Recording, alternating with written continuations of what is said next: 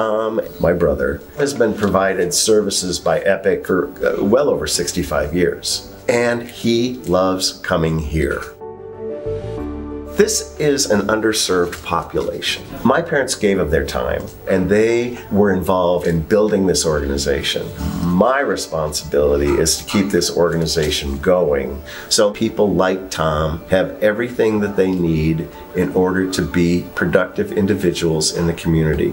And this place does that. Come and visit, get a tour, and you'll see exactly how special this place is. I don't care whether it's $10 or $20 or $200, whatever it happens to be, those gifts matter. And especially when we've got something like the matching gift, I wanted to make sure that Epic could get as much as it possibly could.